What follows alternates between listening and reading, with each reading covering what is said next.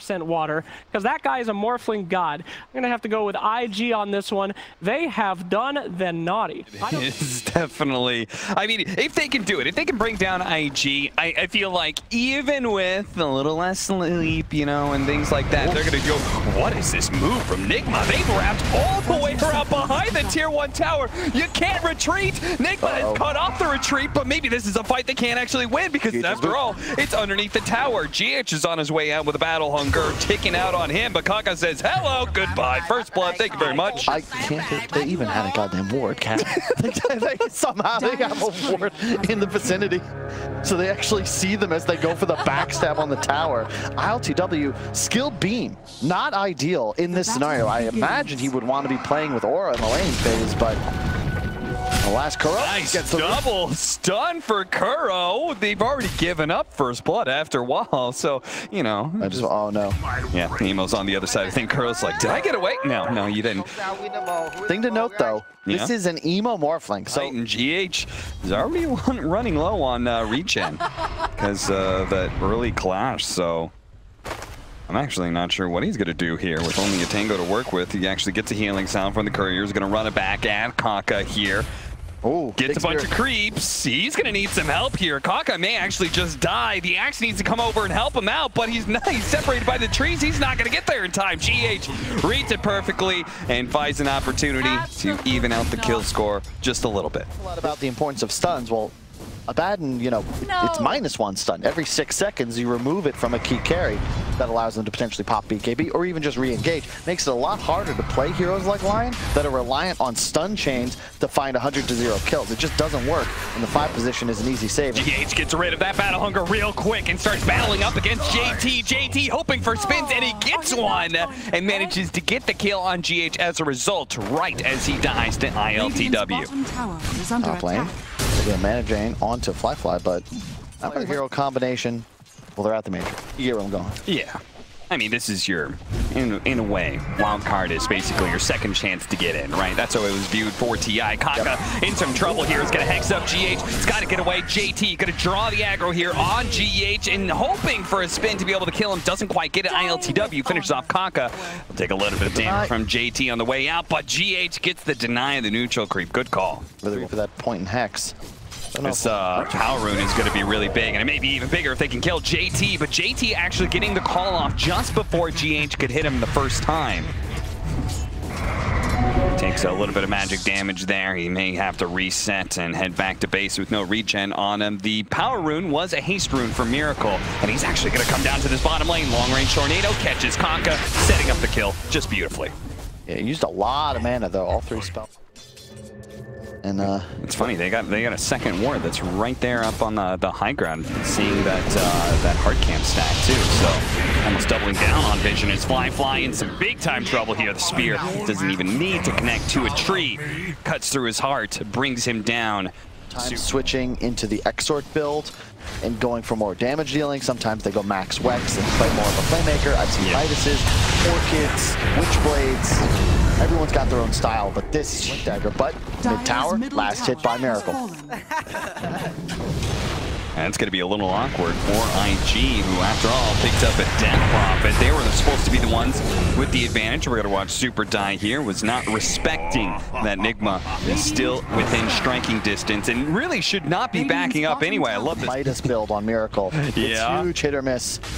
Certainly could be. There's an invis on the DP. He's being patient. Yeah, he's waiting for his opportunity to lead off. He can get a silence, and then if somebody else can follow up with an actual stun. Oh, he's going for a TP out, and that's perfect. Yule Scepter, opportunity time for them to be able to get follow-up to Sable's Miracle. Is he going to be able to get away thanks to the stomp? A nice tornado and a good stomp. It's going to allow him to slip into the trees here. IG, they've lost their opportunity to kill the big Miracle Invoker. Meanwhile, top lane, the Axe is going to be speared up. They're going to mass TP over here. ILTW is going to gonna have to back away as Fly using the rest of this exorcism now trying to punish the Mars. He throws the silence out on ILTW. Looks like he whiffs there. 3-man stomp. Immediately they go for the blow up on JT. They get it too. A spear onto the Death Prophet. Super. He doesn't actually have an aphotic shield right away, so Fly is actually in trouble here. He goes and throws the Spirit Siphon onto the Centaur and onto GH to try and heal a little bit more.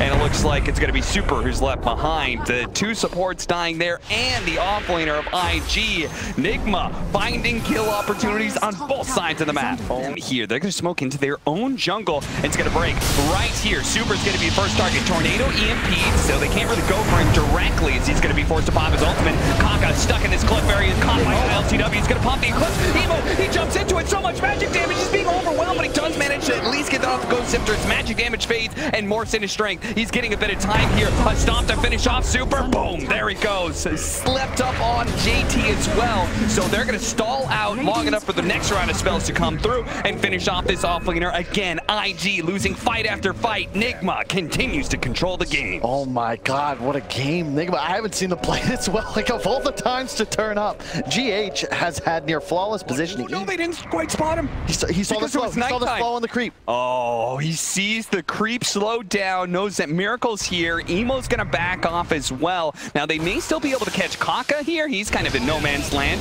Spotted, but he actually gets the disable first on a Kuro. Kuro turns around immediately, hexes up Emo, but they're in hot pursuit here. The Tornado trying to create a little bit of space, but a long-range Earth Spike coming out from Emo as he turns into the Lion and catches the captain of Team NIGMA. Now, they're gonna back out into their tier 1 tower unless Miracle actually gets caught here. JT does have his Blink Dagger. It looks like Miracle into trouble. The Spirit Arena combination is not gonna be good enough to save him. Miracle goes down a dominating streak, going back to JT, who desperately needed it. No arena. This is very risky. They're gonna get the initiation onto Kuro here. This opening pick, they may still be able to get to Roshan.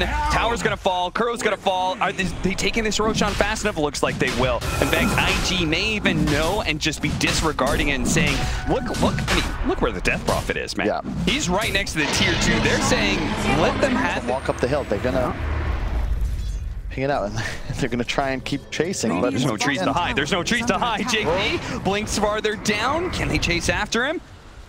Looking for Miracle to see. Oh, GH is on him. He's on him. He hit him with the Spirit. He knows he's here somewhere, and he's going to find him. He throws out the Earth Splitter to make sure JT is going to be caught somewhere here with no opportunity to be able to teleport away. A lot of space and time being created. All surrounding. Yes. Mid tower. They smoke out. They want to use the They're smoke into this ward area, and it's going to break on the low ground here. They try and make their jump. Mind Control does manage to get the Spear onto JT, and they're surrounded inside the arena. The Death Prophet, they get blown up by all this damage, and Fly doesn't get any damage out for the exorcism. ILTW challenging anybody who comes across from IG, and Emo's on his way out, turns around, nice Earth Spike as he uses that haste rune to get out of here. Super not going to be as lucky though, slowed down by a nuke, and should be able to finish him off. Good hit from NIGMA, a great smoke and fast reactions from Mind Control specifically. Be really careful as Emo. If you aggressively E-Blade and then try to go toe-to-toe with the Morph, yeah, 39 plus 2.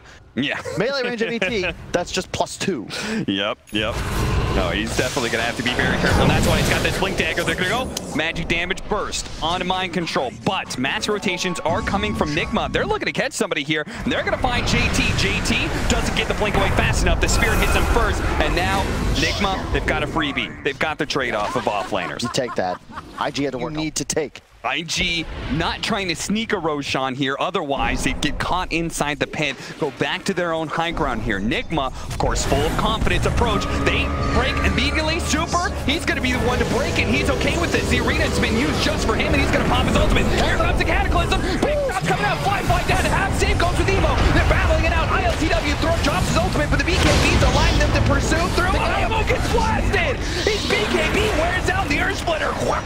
Snaps him in half, and there goes Super as well to buyback. Okay, IG get wiped in this team fight. NIGMA, full head of steam, are just going to barrel down the mid lane. They say, screw Roshan, let's go for the throat. You talk about playing a win cap. They just ran up the high ground blind, dropped the arena on the hard support, missed the spear, just praying somebody would land in front of it. Miracle somehow survives, leading the entire IG team on a wild goose chase. There are buybacks available, but this is a Luna. This is a Alacrity. He's got jump. They've got no buybacks, Kyle. You go thrown? NIGMA might just go thrown here. So, do it. Start hitting it. No one buys. That's a lot of bounces. There's no doing it. Yeah, they're gonna do it. They're gonna do it. They're gonna go for it right here. NIGMA, Luna destroys tier 4 towers. IG, they're not gonna be here fast enough. Shadow Shaman's gonna buy back now. He's like, I'm gonna slow this down, but he can't get there in time. Invoker's gonna stop his blink dagger. He's gonna stop to try and make sure the Shadow Shaman is gonna be here in time.